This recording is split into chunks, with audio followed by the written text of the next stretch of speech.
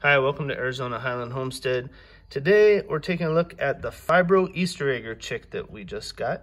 This one's just probably a couple days old and it is very interesting. It's very melanistic. It's got dark pigments and basically all of its fibers of its being.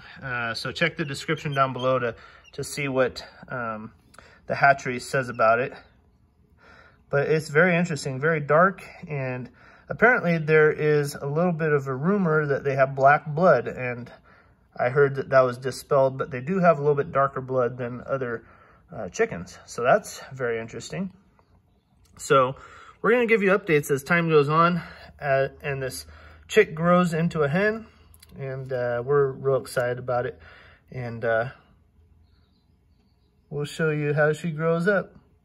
Well, I'm Nick from Arizona Highland Homestead. Thanks so much for watching. We'll have more videos for you real soon.